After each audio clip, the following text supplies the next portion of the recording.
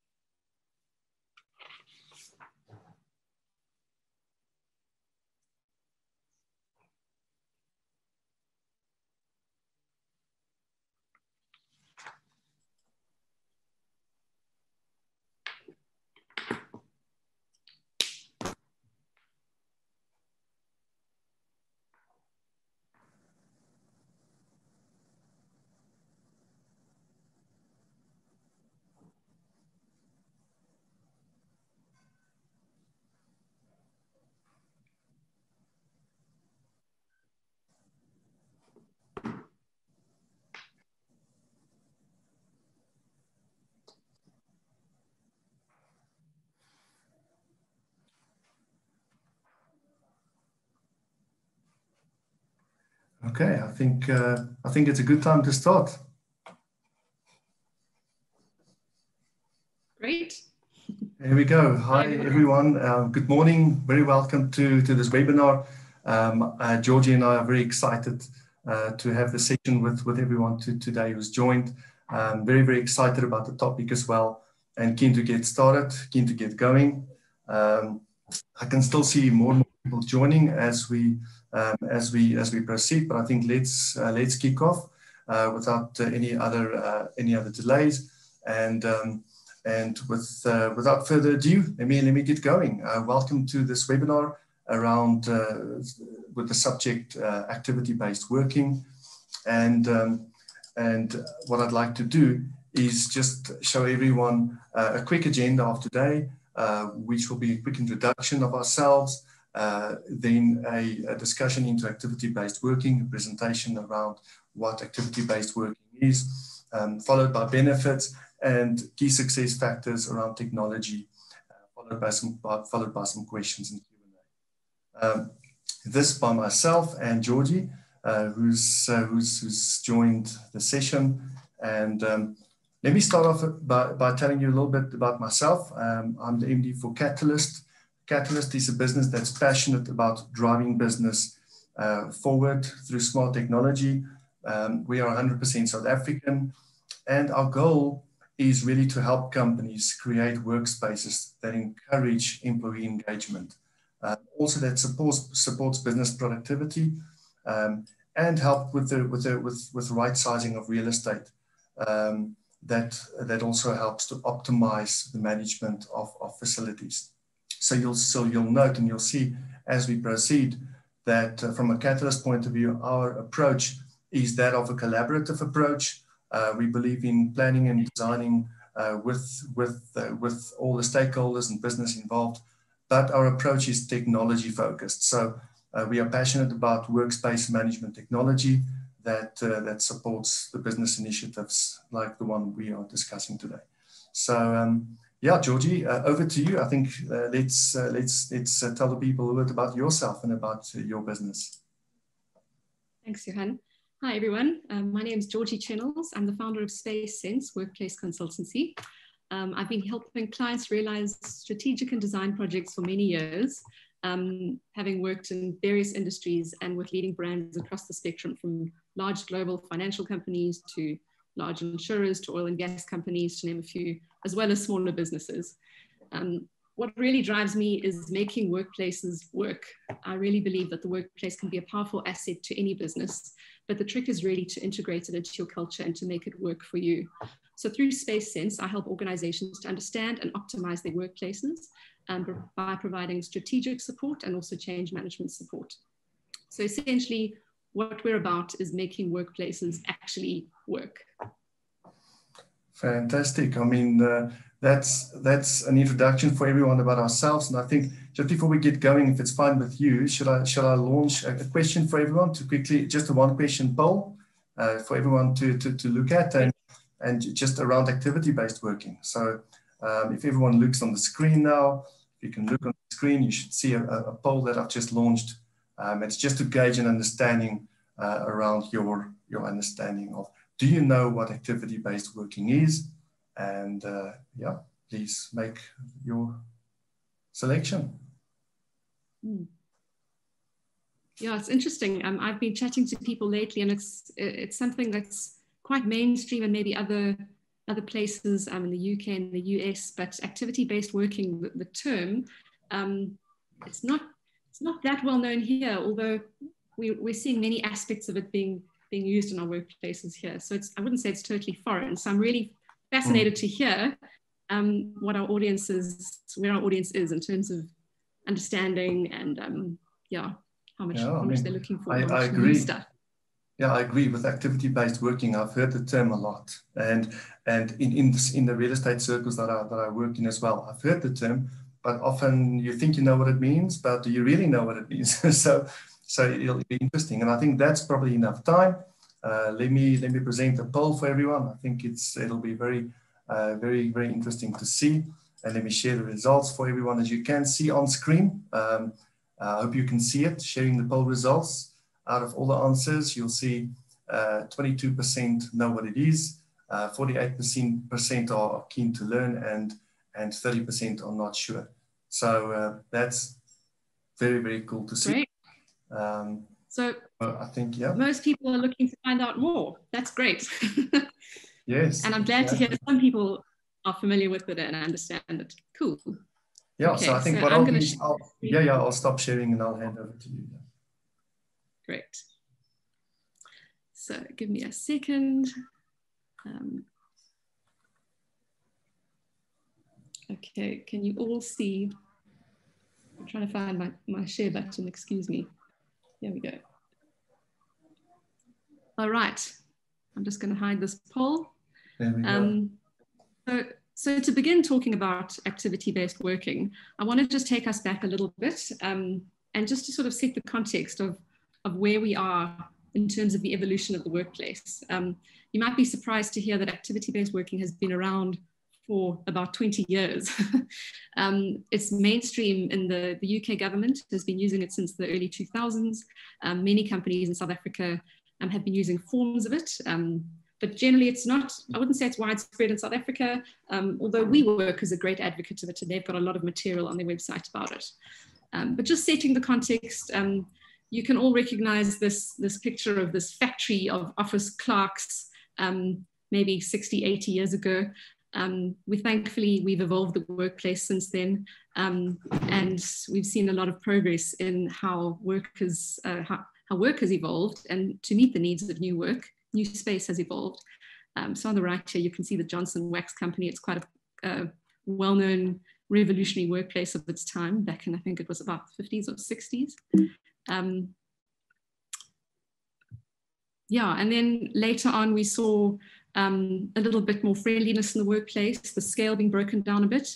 And then later in the 80s and 90s, we started to see the equipment that was coming into play, computers and telephones taking up huge amounts of desk space, and people really were tied to their desks back then. Thankfully, things have changed. And by the early 2000s, computers had become a lot smaller, more mobile. Mobile phones were commonplace. And we've become a lot less tethered to our desks as time has gone on. Even before COVID, we were seeing workplaces become much more open, and activity-based working, as I said, has been around for many years. Yeah, and I think especially you would have seen how tech companies have really embraced and led the charge when it comes to brave new workplace concepts. So this image on the right that you can see, I mean, just look at this workplace. People can still be at work and collaborating, developing ideas, discussing issues and blockages on their projects, whatever it might be, but they don't need to be sitting at a desk. Something also to note is that in recent years, studies have shown over and over again that in most offices, there's been an average desk occupancy of 60 to 70%. So in other words, at any time in the office, on average, only 60% or 70% of your desks have been used, which means that there's a whole lot of space not being used. So activity-based working partly seeks to actually meet the exact needs by having flexibility, sharing of spaces so that you have the right amount of space and facilities for what you need. And going back to this idea of the evolution, we're at a point in time, it's really exciting. We don't know where exactly it's going to go in terms of the detail. But if you look around at what's happening, Google has invested in the last year or so at a massive office at King's Cross in London. I mean, people are talking about the death of the workplace, and we've got a city block size office springing up in London, thanks to Google, which has kitted out with everything to support a healthy social employee experience. I mean, they even have a shared composting area. I mean, how cool is that? I think it's awesome. And then something we all know so well is working from home, and how that has also become very much commonplace and integrated into the way that we work today. Yeah, I think the work from home is one topic that everybody has, and I think a year ago, everybody would have said, work from home? Okay, yeah, I can think of one or two people maybe, but I think recently that's probably made a big change in the workplace.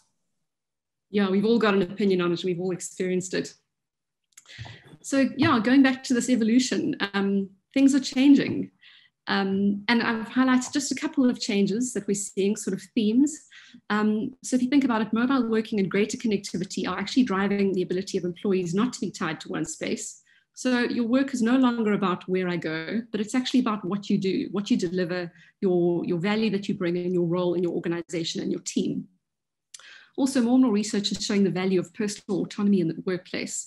So as well as the business benefits of having a diverse workforce, individual choice and how and where work gets done has been shown to have really positive benefits for mental health and wellness in the workplace, as well as engagement. And I think especially post-COVID, we're going to see a lot of high levels of anxiety and fear as people return to the office, and people coming back into the workplace, into circulation, into shared workplaces. So it's important to give people the autonomy to choose to find places that are comfortable for them, where they feel safe, where they feel they can actually perform their work. So really a great employee experience, if you think about it, isn't just about a blanket one size fits all, as it may have been in the past, but it's more of a recognition of diversity. It's about trust in the employees, and it's about giving them individual choice around their workplace and their everyday work decisions. And then lastly, our work is changing. So where in the past we might have had booked and closed meeting rooms, we're now working a lot more fluidly. Things are moving at a different pace. There's a lot more team-based and more collaborative work and multidisciplinary work, more than there's ever been in general in companies. So that's affecting, how we work, how we collaborate together. And it's affecting the way that we see our working together, acceptable ways of working, really. So, various different forms of teams. You might have a team that you get together with every morning. You might have a multidisciplinary team from different people across the business that you meet in maybe more formal spaces, or maybe more brainstorm and sort of collaborative spaces. But depending on what you're doing, you might need a different space. And there's a recognition of people coming together and working together these days isn't just about a meeting room with a big table and a presentation board. So there's more variety of spaces and settings in the way that we work and our expectations of the workplace today. So this brings me to the subject that we came here for today, activity-based working. So think about your activities in the workplace. Here's a question for you. Think of all the tasks and the activities that you undertake as part of your work on a day-to-day basis. So depending on what you do, you'll probably engage in some or all of these that I've shown on the screen. You might be collaborating, you might need to do focused work, you might be doing a lot of phone calls or VCs. You're probably doing many of them if you're working from home at the moment. You might be doing the occasional presentation internally to your team, to the business, or externally to clients or customers. So this is really where activity-based working comes from. It's about recognizing that there are different tasks that are performed during the day, and it's about matching the right settings and spaces to those tasks. Also, another thing is think about your work from home experience. Did you sit at your desk all day or your kitchen counter?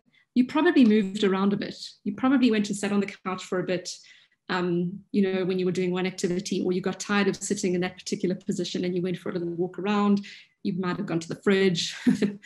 But even in your work from home experience, you probably experienced a variety of settings without even thinking about it, but you've just naturally chosen different settings through your day and through your different tasks. So I'm going to just show you a couple of images of the kinds of spaces that, that we're talking about that really speak to the different tasks that we do. So here's a set of workstations with a collaboration space nearby. You can see that it's very close and accessible to the people. So these two women can very easily shift over and have an engaged conversation at the table with others as well, perhaps, and use that display board if needs be. Here are two forms of gathering spaces. You can see you can get together with your team in different ways. On your left, you've got your more traditional meeting room, a table with a screen, which is still really valuable. And then on the right, you've got more of a breakaway touchdown space that you might use more spontaneously with your team. It's got sort of plug and play tech that you can very easily connect to the screen, connect to the internet from there. And it's also really, if you look at it, what I quite like about this is that it's just off the main circulation concourse. So this idea of easy access to the facilities you need has been brought into the design here as well. Here's another simple space that's just set up for people to display and discuss. Really simple, close to the desks. Doesn't have all the tech, this particular one, but you can see just the power of just having close to where you are. You can step away. It might be your daily stand-up meeting. You can display your project progress and your plans and your different material that you need. Really simple and can really make a big difference in the office. Also, just thinking about private spaces, think about when you need to make a phone call, you want to do some focused work, acoustic and visual privacy. It really makes a difference. And then something that's going to be important in our workplaces going forward is when we come back to the office, spaces that gently support conversation and connection. You know, those social bonds that can't be replicated on Zoom. Those are also going to be really important spaces in our workplaces going forward. So to bring you to the definition, the sort of official definition of activity-based working, this is the one we use. Activity-based working is a way of working in which employees make shared use of a diversity of work settings that have been designed to support different kinds of activities. It's essentially a strategy for a more collaborative and dynamic workplace.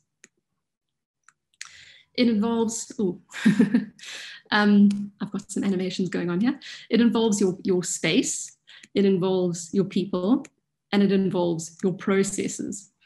And these are all integrated. These all, these are all integrated together. They all work together as part of your business. So when we talk about your people, we're talking about your teams, their functionalities, which team works with which, who needs to be where, near to who, and who needs to be near what amenities. We're also looking at your sort of working culture and behaviors, and how many people you have. That's also really important when you're making your decisions on your space. When we talk about your place, we start to talk about that diversity of settings. So thinking of everything from desks to focus areas to various types of group spaces, small meeting rooms, big meeting rooms, ad hoc sort of spots, and even training rooms and cafeterias and foyer areas. All of those spaces are the sorts of things we think about that are part of the workplace. And also part of place is the idea of ergonomics. So not just your chair, many of us think of ergonomics as the sort of height of your chair and your desk setup and your elbows at 90 degrees, but it's a lot more than that. It's your actual surrounding work environment and how it supports you in actually being able to focus and do what you need to do. So it's about air, natural light, accessibility, acoustics, visuals, and that sort of thing. Yeah, and then lastly, your processes, which is really how everything comes together. So it's your tools and systems that are in place and your policies that enable work to happen. So, you know, your Wi-Fi and your internet infrastructure might be part of it, your space management and your room booking might be part of it, but also your sort of protocols, your HR policies, and your policies around the workplace and your sort of your acceptable ways of working together. Something that I want to just clear up any confusion. Activity-based working is not about hot desking, as many people think. It's not an interior design concept, and it's not a cost-cutting exercise. And it's not a formula either that can just be applied.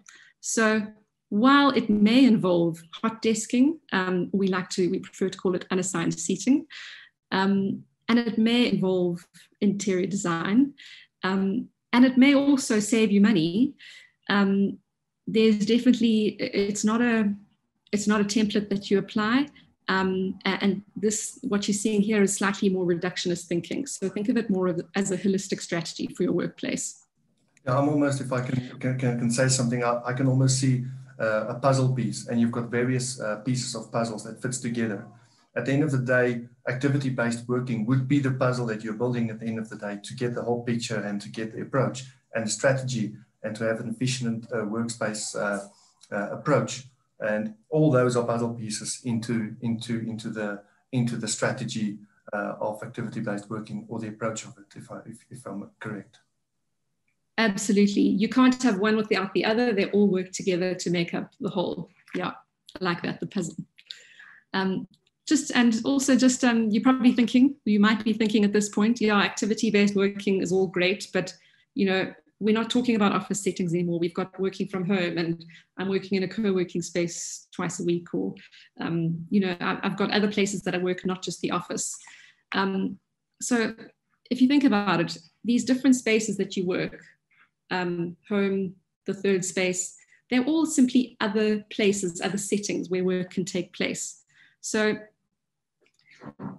activity-based working, thinking about it, that this concept is actually a really helpful way for us to start to think about the new way of working post-COVID. It's about being physically mobile. It's about a mindset that means you're not tethered to one place. You can carry out your activities in many different places, depending on what you need, what works for you.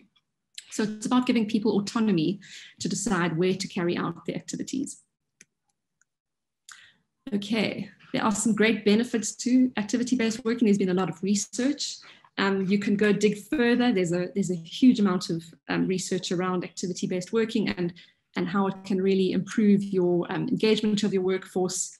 Often it can save you space, and it really helps with organizational agility, which we're recognizing as more and more important in our workplaces. Here's a great fact around flexibility and collaboration. 69% of employees say that a flexible workplace helps them to collaborate better than a non-flexible workplace. So when I talk about the flexible workplace, it's about this autonomy, choice. And that's from a 2019 report from the British Council of Officers. So it was a thorough investigation. So really, I'm going to tell you a little bit about the organizational and the individual benefits of activity-based working. There's seemingly obvious financial incentive for adopting it because it allows organizations to make better use of their space through using less of it in theory, although that's not necessarily the case. You might reduce your number of desks because you're using desk sharing, but you will also be adding more other diverse settings. So just bear that in mind. And really every organization is different. So it may save you space, but also it definitely will improve your organizational performance and productivity. So there's definitely wins in that regard as well. So you can have a possible reduced occupancy cost, and with that also a smaller environmental footprint, increased flexibility in your organization. You'll have better interactions across your teams as your people, as your collaborative spaces and people's license to be autonomous really becomes a part of organizational culture. You'll have a potential improvement in staff performance, again linked to the above, and the individual empowerment that plays out at an organizational level from empowering so many people en masse in your workforce. And then generally, you're going to have great support for cultural change. So as collaboration and recognition of diversity becomes embedded in your culture, you'll start to see the benefits of that too. And then on the employee side, so I've told you about the sort of high organizational level, and I'm going to tell you what it's like, how it can benefit actual individual employees. So, oh, hang on, I was going to first tell you about the facts. Yeah, more research, 13% greater performance, 15% greater communication, 18% greater collaboration, and 10% increased creativity have been shown. These are the kinds of results we're talking about from transitioning to activity-based working. So on the employee level, all of these changes help people to feel more empowered, make the best choice for their own work and their own situations, and enjoy actually better functioning environments. So you're giving people more autonomy in choosing where to work, more choice and variety in their settings, a less sedentary, healthier work style, and also very important, more authentic contact with their colleagues. So with this idea of sharing, with the idea of working more together in this as a culture, getting rid of those corner offices, getting rid of this person has this particular desk by the window with that view every day. By removing those hierarchical differences, you're going to have a much more integrated, engaged workforce who are going to come and bring their more authentic selves to work. And they will also, of course, be enjoying better functioning workplaces that are actually suited to the tasks that need to be done. So how to make this all work in your own organization. This diagram, I hope it doesn't intimidate anyone. The idea is that your workplace is a living ecosystem, and it's constantly evolving. So as I showed you, things don't just happen. This is a long journey of evolution. And those three key factors that I took you through earlier, people, place, and process, they all work together. You cannot have one without the other. So if you're going to make any changes, you need to change the whole system holistically. It's very possible to break down the changes. It doesn't have to be a big, complicated process, but it can really, they all need to work together. You need to plan this into your strategy. So think about it holistically. I'll give you an example. So if you're going to change your physical space to have fewer desks and more diverse settings, you'll need some sort of protocol to set up for your people so they know where to sit, how they're going to manage sharing desks and sharing spaces and booking rooms when they need them. So you're going to need those processes and systems to support the people using those spaces. So while you might make a change to your space, it's useless changing your space to have all this diverse settings and fewer desks if your people aren't on board, they haven't integrated this new way of working into their actual culture, activities, and behaviors. And they're going to need to have the support that actually allows them to function, to book things, protocols, accepted behaviors. You might call it new office etiquette. So you really need to look at this holistically, all of it together. It's really very possible. It involves various analyses. So, as with any strategy, you'd start off with going, this is where we are, this is where we want to be. You do an analysis of your people side of things, your teams, your functionalities, your headcount numbers. That would then help to inform your place, your settings, your numbers of desks, your numbers of other areas, your sort of space budget. You then also look at your existing space. Can it work for these new needs? Do we maybe need to look somewhere else? Do we maybe need to expand, or we can get rid of some space? And then the processes, how are you actually going to make this all work together? So it's quite a holistic process. It's a system, as I said, but it's absolutely doable. It's been done many times before, and it can really be a fantastic, empowering way to look at your workplace, to understand your workplace dynamics, and to really get the best out of your workplace, to really make it work for you, for your organization, for your people, on every level. So to focus a little bit more on the process, I'm going to hand over to Johan. Yeah, and I wanted to say that what's cool about what we can see is that it's adaptable, right? It's an approach. So it's not, you need this, and this, and you need these 20 things, and you need, so whether the organization is small or big, it's applicable to you. I think that's what comes comes across from my point of view is that, you know, it is relevant to all types of organizations. And what I'll do quickly is let me take over the screen sharing quickly. I just want to see, can you maybe stop sharing, and then I'll yeah. take over the sharing. There we go.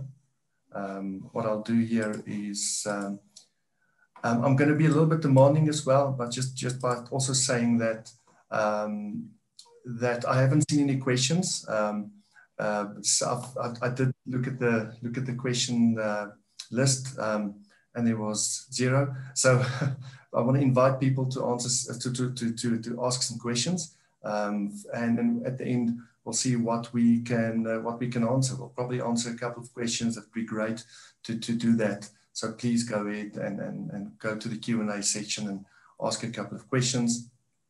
And then before I get going, I think let me also kick off a poll. So if everybody can look on the screen, I'm going to activate one now from a workspace management solution. So please look on your screen. It should kick off now. Are you using a workspace management solution? So are you currently using a workspace management technology solution or a platform where employees and people can book meeting rooms, desks, collaborative spaces? So it's, in other words, a system that you can book different kind of spaces. Are you using that? Have you been using it? Even if it's new, it'll be interesting to see how many people do have a type of technology that'll help them, that helps them around their workspace management activities.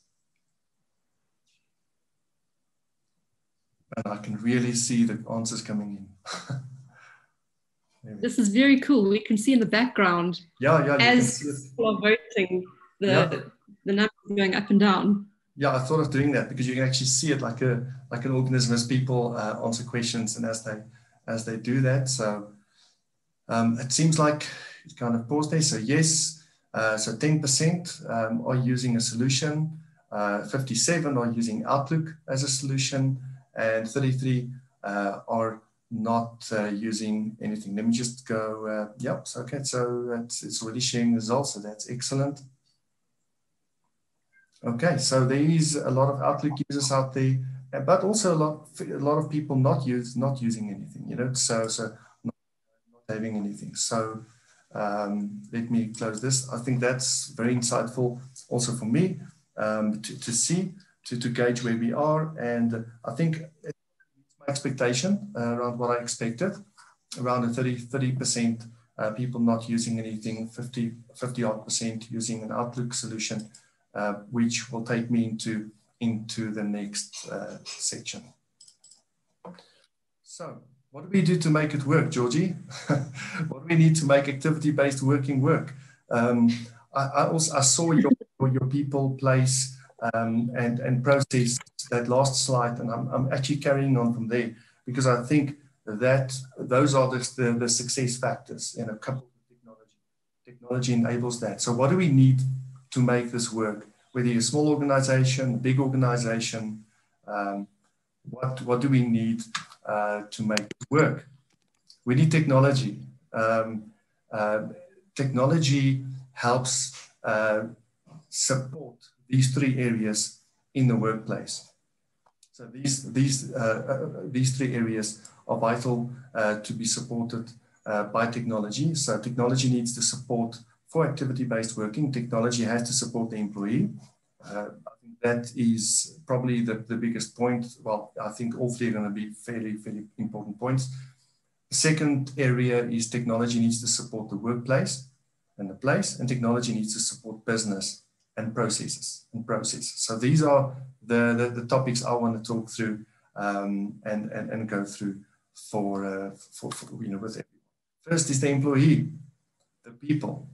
So how much productivity time or how much productive time do you think is lost daily, potentially, by people looking for meeting rooms, looking for workspaces? And also think about the frustration behind that. As people adopt activity-based working, you can imagine this is probably going to increase without a technology or without a way to ensure you've got an efficient way of doing things in the workspace. Otherwise, you're going to, I mean, you might end up with 5 different types of activity areas, but you want people to be able to, you want the employees to be able to use them and to find them and to utilize them. And then you want visibility. So it's about the employee. There's a global trend, a repeatable global trend, also 2019, that showed that 40% employees spend up to 3 weeks a year searching for meeting rooms. I was quite surprised when I saw this myself, but you can imagine the productive time lost. And it's easy to imagine. Have you ever walked into a meeting room, for example? I'm sure it probably has happened to most of us. Have you ever walked into a meeting room only to find that there's already someone in there? And you end up opening the door and there's a bunch of people staring at you, putting you on the spot. And odds are, because it's a meeting room, you have people with you, 1 or 2 or even more people with you, and you're left a little bit embarrassed, but also frustrated because now you've immediately seen the time has been wasted. And then you're having to find another meeting room. So this leaves you leaving that room, running around the office or going through the floor looking for another meeting space, because it won't make sense to go back to your desk and try and find something on your Outlook, as 55% of the people say they use. It does help when you're in front of your computer, but you end up trying to find another space. Then also, even worse, you might end up having to reschedule that meeting. That's happened to me. I've been in a few meetings. I've spent time a half an hour as a guest trying to, waiting for people to try and find meeting rooms. So that time easily adds up very quickly if you're a person that goes to meetings. Another scenario is, imagine that you have just grabbed a coffee in the office. You went to your coffee area, you grabbed a nice cappuccino or something with a colleague or 2, and you've just realized, listen, we're actually discussing something important now. We need a collaborative space to continue our discussion, maybe even a private space. And so now you've got to go back to your desk and check your booking methods to try and find something, or walk the floor and try and find something if there's no way to do that. So in these 2 examples, although it can also be frustrating, very frustrating in these scenarios to encounter these 2 examples, you can imagine, just think about your number of employees and the potential productive time lost on a daily basis or a monthly basis by these 2 instances occurring. So just think about your number of employees and what that productive time lost could mean. And your intentions were pure. You've got nice working areas, but it's difficult for people to access them, right? To find spaces. And that's where technology or workspace management technology comes in. Workspace management technology can put visibility and flexibility as well as control into the palm of the hand of the employee. So we're focusing on the employee at the moment, the people. So imagine what you want to do in activity basis. You want to put flexibility and access and control in the palm of the employee, wherever they are. They might even be outside the building. They might be on their way somewhere or working remotely. You want to put access in, that solution of visibility in the palm of the employee, which reduces the frustration. But more importantly, it will increase their productivity. Okay, so that's an important point about the employee. The second area which technology has to support in this type of workspace approach, with activity-based working and even the new way of work, is you have to support the workplace or the place as well. Technology has to support the workplace, so it has to be relevant to the workplace, right? And also the changes in your workspace. So with technology and activity-based working, it is possible to reduce your required office footprint, as an example, but dependent on your organizational requirements. Technology supports, and technology should support workspace design and workspace readiness and workspace planning. So it ensures the design and it's ready for people, and you can plan based on based on the information you get from the technology. Those are important points. I want to mention couple of examples. Before activity-based working, or before, I dare even say before COVID, you know, so what happened was you might have had 1,000 workstations for 1,000 people, right? But now with activity-based working and the new way of work, you might only, in some cases, need 500 workstations for 1,000 employees. And so think about that potential cost saving that you can achieve by implementing this type of workspace approach. But can you imagine 1,000 people, the flip side also a little bit, so can you imagine 1,000 people arriving on a Monday with only 500 workstations being available? That can be chaotic, that can cause, can you imagine the chaos? Can you also imagine a workspace that appears to be available on a system when you get there, oh gee, it's actually in use.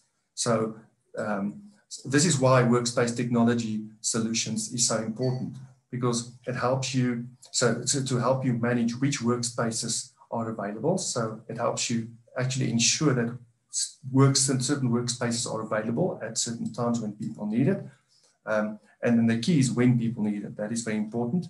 And to enable employees to plan when they need to come into the office or that specific activity area. When they need to go there, they can plan accordingly because they're supported by technology, and that supports their working activities. Another way to do things is by deploying with technology. You can deploy sensors to show people workspaces that are available versus in use. So workspaces that are actually in use versus free. And this leads me to the next critical point, which is the business of the project. Before you move on, Johan, I want to just add a quick little maybe tidbit that's useful. Yes. With, you know, sharing desks and booking desks to come in, it's a fantastic way to be more efficient with your space. But studies have shown that hot desking, if managed badly, can really have detrimental effects on the business. So in having a booking system, as you're saying, like giving people a view of where they're going to sit, who they're going to sit with, how it's going to work, that removes a lot of the anxiety and the unfamiliarity that is affecting people's ability to be productive. So it's really important if you're looking at using more flexible workplaces and shared desks. It really makes a difference to be able to have that view and allow employees put the decisions in their hands to plan. Yeah, because they can do so. They're used to planning the meetings in meeting rooms, hopefully booking those rooms, following process. But having said that, you can imagine having an open plan area with, you used to have, let's say, 400 desks. Now you've got 200. And you imagine there's no process. You just tell the people it's there when you need to come in. I mean, that'll be a big risk. And like you said, it'll put people in a difficult position when they get to the office. And because the third flows into that, it's about the process. So you've had process there, and I like to call it business and process, because technology supports business by enabling activity-based working approaches to be process-driven, to streamline business activities as well as those processes, because you want to streamline business activities, and you have to do that through a specific process, but in a process that's supported by employees and that's also user-friendly. I'll cover that in a little bit more time. But the second point I wanted to mention is also technology should help provide insights to help business make the right decisions. And that's the key, not just to make decisions, but make the right decisions based on data, based on information, and also based on activities. You see some customers, and surprisingly more than you think, come to us sometimes and they are facing certain challenges, saying that they don't know whether workspaces that they have are fit for business purpose. So to your point, Georgie, do we have the right type of workspaces, for example? Secondly, are they the right size? They ask questions like, do we have enough meeting rooms? I mean, so those are fairly basic, but it's really asked a lot. Do we have enough meeting rooms? Are the meeting rooms the right size for our need? Is our desk office space sufficient to support our employees at work? So is the desk office space sufficient? And from a real estate point of view, people often ask, do we need more office space? Do we need another floor? Do we need another building? Do we need more office space? Or should we just use our existing office space better? And I think people will be shocked sometimes by finding out if you use your existing office space better, not only do you improve your efficiencies and bottom line, but you often you end up by having you needing less office space than you thought you would, based on your organizational requirements and needs. But workspace technology today provides business with these vital insights.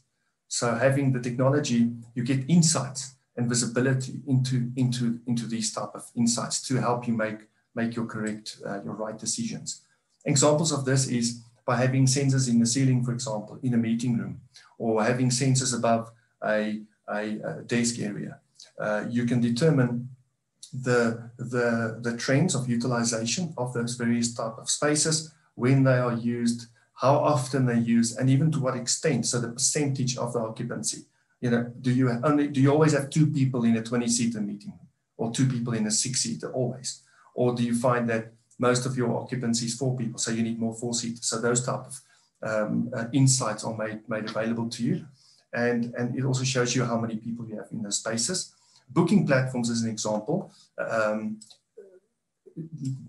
Dare I say so, booking platforms, in addition to Outlook or working with Outlook, will show you how often spaces are booked, which spaces are the most popular. That's vital information.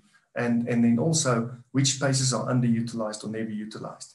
And I say that's important because Georgie, I think, we discussed this early in the week, is that an approach like activity-based working is a journey, it's not a destination. So you don't implement workspace management on a Monday and that's it, you've done it. It's a journey.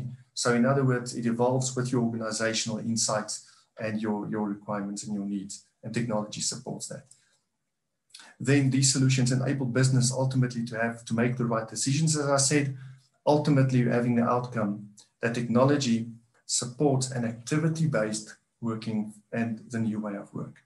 I also feel that the next slide I felt I had to include because of what I've heard in dealing with customers, real estate managers, head of real estates, and a lot of people who are looking for simple ways to adopt technology or simple ways to drive the new way of work in their organization. How can we make it simple for employees while ensuring an effective workspace experience and insights and data?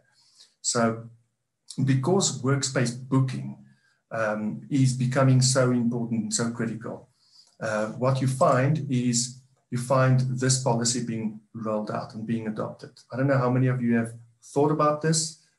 Sometimes when I mention this to people, a kind of a penny drops and they think, yes, that makes sense. That's actually what we want to do, or that is critical. And that is no booking, no office work. The policy, no booking, no office work, implies that if you don't make a booking of some sort, you can't really or should not really come into the office. Reason being, if you need a desk to go sit at, due to the reasons we mentioned before, you want to make sure that when you get to the office, there's a desk for you, but that also that there's the right desk for you. Do you need a private desk, a quiet desk, or a quiet room, or a phone booth area where you're going to make lots of calls? Do you need a presentation screen? Do you need an open plan? It doesn't matter, you'll sit with other people. So what type of workspace? So by booking a space, the employee knows he's got this space reserved for him, also the type of space that he needs. And then also it ensures workspace readiness that I mentioned under business. You can ensure that workspace type is ready for the people. You can have insights because now you know what type of workspaces are used. And some people also add sensors into the mix, as I mentioned before. Because on the one side, you've got booking of spaces, and if people don't arrive for a booking, what the technology can do is it can let go of that booking. So it can auto bump or let go of that booking. But ultimately, also the sensor shows you how many people actually arrive in which type of spaces. So combining that policy, no booking, no office work, ensures workspace readiness, a good user employee experience, but also worth mentioning that with technology, you can design your technology around your business rules and your policies. So what happens is, just by booking a room, people know that they followed 10 of your policies and procedures already, because you know, if you don't follow the booking process, then you can't get the space. So it's an easy way for you to maintain or to make sure that your policies and procedures are implemented. So one more, let me just show you this slide before I show you some technology, before I go into a demo. And that is that PropTech globally has identified 4 key elements for technology to support a superior employee experience. You need a good employee experience. Otherwise, there won't be adoption and it won't be efficient. And so those 4 key elements that needs to be merged and that cannot be overlooked is integration firstly. So integrating into existing business systems. Georgie mentioned before, and it's something that I talk about often, ecosystem. It's about the ecosystem at work, and I'll touch base on that again on the last point. Next is taking into account the entire office space, the different types of workspaces, the tasks employees do, daily tasks, and then draw data from various interfaces and sensors and things. So to get a holistic picture and image. So without any further delay, let me go to a quick view of an example of workspace technology. This one is called Mapic, a global reputable solution and workspace management platform with many customers from KPMG to Heineken, PwC, Microsoft, and so this is an example what you can see on screen of a mobile experience, a web browser experience, data analytics, what is occupancy sensor or what a space sensor tracks. It tracks the type of utilization of spaces very effectively. So let me jump into showing you 2 things of that. So let me see. Hopefully, Georgie, can you see my my mobile app on the screen or my mobile phone on the screen? Yes, I can. Excellent. That means everyone else can. So this is an example. So you chat. Remember, I spoke about putting technology in the palm of the employee. This is a mobile phone. You can log in. The employee can see their shifts for the week. They can see when they can come and when they can book their working spaces.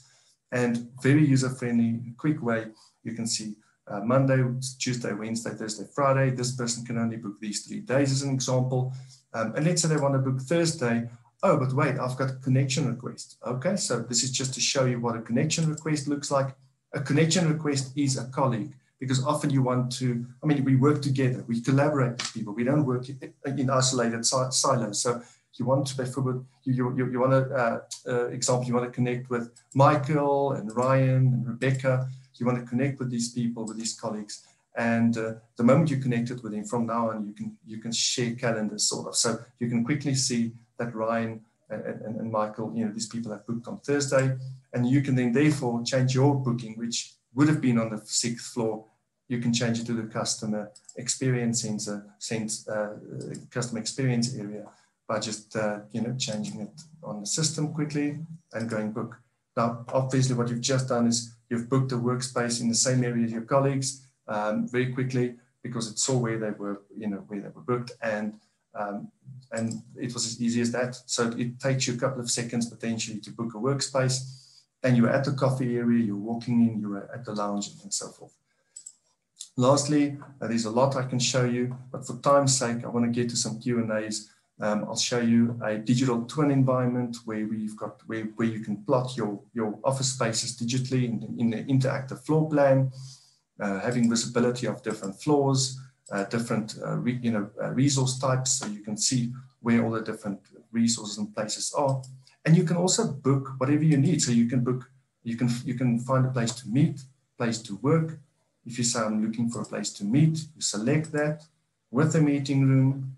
Green is available, red is booked. You select green, and you can see it's 16 seats. You can see a picture of the room. You can see the equipment in the room. You can check in.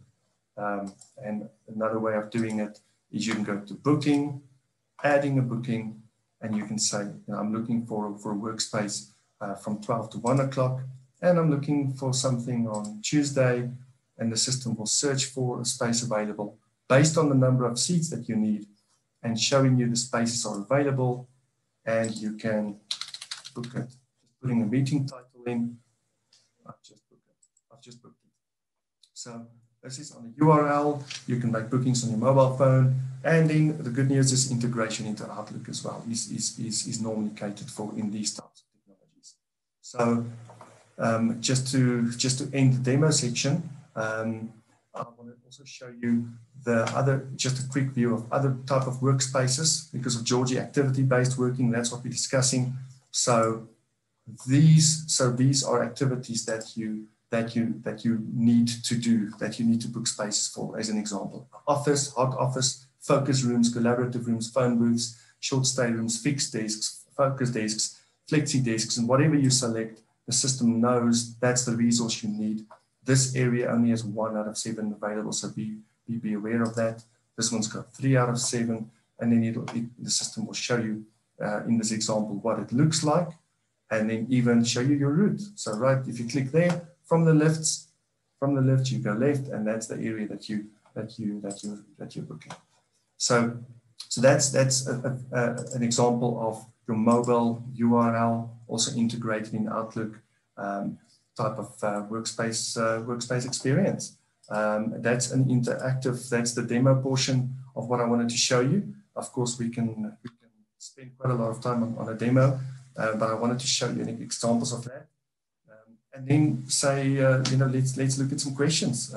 Thank you very much for everyone joining. I really appreciate it. And I'll put our contact details onto the screen. I hope you can see that.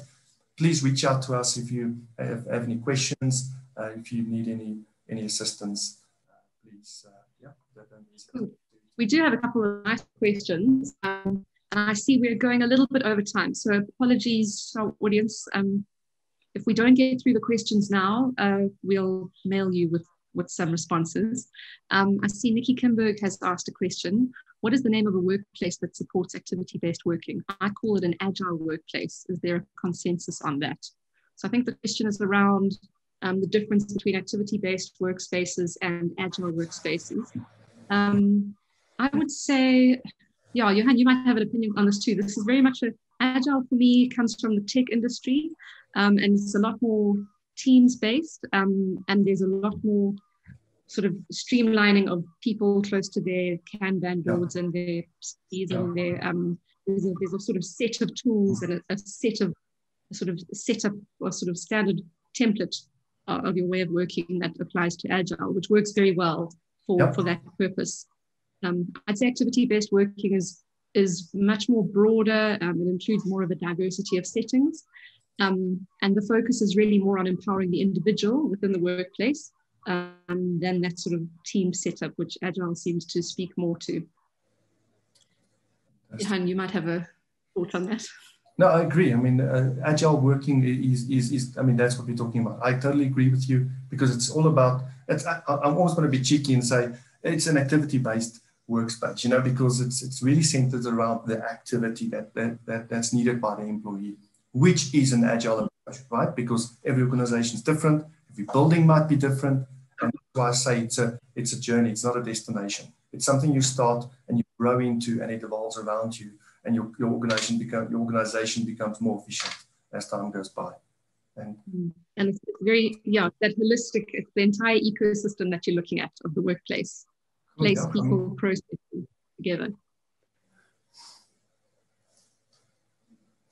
you want to pick up another question, Johan? I don't know if you've had a chance to look at it. Yeah, so I've got, so does technology that you demo integrate into Office 365 in the workspace? So typically, yes. This solution that I showed, for example, does integrate into your Office 365 or your Outlook calendar. And what's important is that integration component that I mentioned. So often, you want people to be able to book a resource from Outlook, or you want them to be able to book it from a different platform like your mobile app or your URL. Yeah. I'll also throw another question in because I often get a question about the complexities involved about implementing a activity-based strategy and even the technology.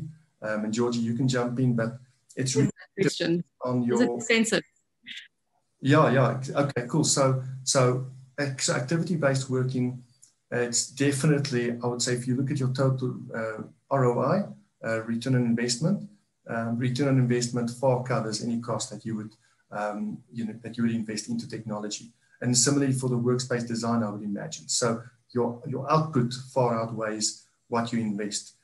So I would say the biggest cost, really, that's a bit of an interesting question, but the biggest cost would be the buy-in of the employee and the support of management. So making sure that it's adopted, and what the result will be: major return on investment to cost saving, reduction of real estate, most likely, and those those returns far outweigh the cost. And yeah, so that's one. I don't know if there's. And yeah, just to build on that, it's an investment in a process. So it's effectively a form of change management that you might be engaging in. So you might look at it as a change project. And there's the strategic part of it, there's an implementation part of it, and then there's the end, the looking back, reflecting, sitting that, coming back to the baselines and things. So part of the process is definitely about this measurability, looking at actually finding metrics within the workplace that you want to track for improvement and tracking them. So it really sets you up to be a little more proud, and the investment, it's a drop in the ocean of what the returns can be. So there's a lot of other questions. Okay, let's do one more if you want it, because I know the time is, we've run over. Did you see another question? Cool, yeah. You can pick, there's a few, Johan, you pick one. Yeah, I think because of time, I think we need to probably end it here. I think we can keep going on questions for quite a bit. I just want to be mindful of people's time. So, thank you. Say from my side, thank you very much for joining this webinar. Those people who are still online, and to those who might be watching a video later, thank you very much for joining the session. It was great to do this. And Georgie, it was great to hear more about activity-based working from your side. Yeah, thanks, Johan. Thanks, everyone. I hope this has really helped to shed some light on what was perhaps a little bit of a dark place before or unknown. We will respond to the rest of these questions on email. And if you've got any other questions, please feel free to get in touch with us. I'm always happy to talk about this and just create more awareness on these wonderful possibilities. Excellent. Thank you, everyone. Thanks, Georgie, and have a good day.